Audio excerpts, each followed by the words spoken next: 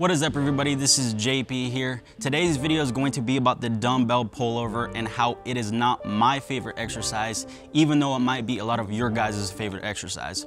Now, I want to preface this video by saying if you really like the dumbbell pullover and it increases your adherence to go to the gym, or it fits your individual program, then keep doing it. I'm not here to try and knock this exercise for everyone doing it, but I think a lot of people are doing this with the wrong intentions, or they just don't have full knowledge of this exercise, and when they do, maybe they'll make a better decision about a different exercise that can pretty much target the same muscles that the dumbbell pullover does, but in a better way, when given that knowledge for you guys, which is what I'm going to talk about today. So the dumbbell pullovers, main reason why people do it is to target the chest and the lats, okay? Now, the dumbbell pullover is mainly shoulder extension, okay? It's extension at the shoulder. So it's essentially this action right here, going down, resistance in this motion with a dumbbell in both hands. Now, a lot of people do this exercise for the chest, and I'm gonna start by tackling that first. Now, the main function of the chest, or the chest has a lot of functions, but the main two functions is going to be horizontal adduction, pretty much this push-up, bench press, or flexion of the shoulder. Your chest also does internal rotation, but we're not going to talk about that right now. So the main two functions that people do in the gym primarily is horizontal adduction and flexion at the shoulder, okay? That's the primary functions of the chest. Now, the lower portion of the chest, the costal portion, or the costal head, will aid in extension of the shoulder, which is pretty much what a dumbbell pullover does.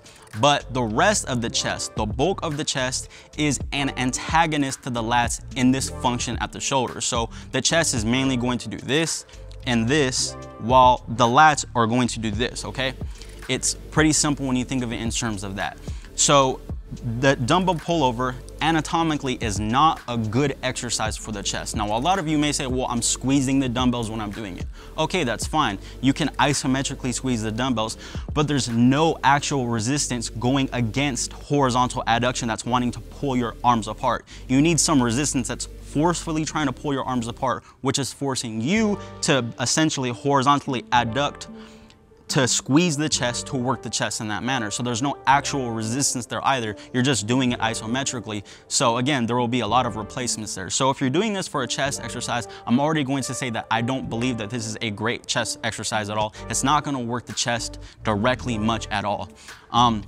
Now, if you're doing this for lats, which a lot of people are doing, and I think would be the smarter implementation of this exercise for the lats, I still think that it's not a great exercise for the lats. For the main reason being is the range of motion involved in this exercise. When you're at the top portion of this movement, there's essentially no tension being applied to the lats, okay? There's no mechanical tension being applied since the resistance is going straight down, straight through the shoulder socket. A lot of you can hold this top position at a dumbbell pullover for a very long time, and the further and further and further you go back, the harder it's going to be on your lats. So if you tried to hold this essentially way out there so your arms are fully lengthened, where the moment arm is longest, the moment arm is going to be the distance from the shoulder and the resistance. When the moment arm is longest, it's going to be the hardest on your lats. So when you think about it, the further and further and further you go out, the harder it's going to be.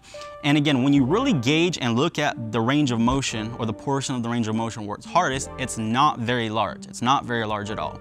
A good alternative, and a much better alternative in my opinion, is going to be straight arm pull downs on a cable machine. Now, I love this exercise for a couple of reasons. One, it has higher specificity when it comes to pulling movements. A lot of people, when they work their lats, they're going to be doing rows, they're going to be doing pull-ups. So when you're doing a straight arm pull down at a cable machine, you're going to be standing, so specificity is higher. So that's one small benefit to it. Now, the biggest benefit to it is going to be the range of motion. The range of motion and the work being done, remember the technical definition of work is force times displacement in physics, is going to be much larger on this exercise, on a straight arm pull down, versus a dumbbell pullover. So if your main goal, again, like I said, is to target the chest, you shouldn't really be doing the dumbbell pullover in my opinion. You should mainly be doing Again, it should be mainly for the lats. And if you're trying to target the lats, when you look at the work being done and the range of motion, the straight arm pull down is much more beneficial. On top of this, when you do a 2-arm straight arm pull down, that's a very good exercise, but you can even increase that and make it a little bit more beneficial by doing a single arm straight arm pull down. What this is going to do is going to let you be able to get your arm way behind your body, which is going to increase the range of motion even more, and is going to get the lats contracted that much more to get them that much shorter. So again, you're taking it through a full range of motion. Range of motion does matter, and when you're thinking about this too, when you're implementing this into your program, a lot of you are implementing this as like an accessory movement for hypertrophy, for some other reason. Most of the time it's hypertrophy or some other benefit.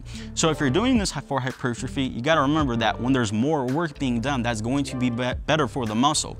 Again, you're not trying to do these short, choppy, overloaded reps, which again, it's essentially what a dumbbell pullover is in my opinion. So to kind of recap, if you like the dumbbell pullover for reasons fitting to you, again, I don't know every individual who does this, then keep doing it. If you find it fun, then keep doing it.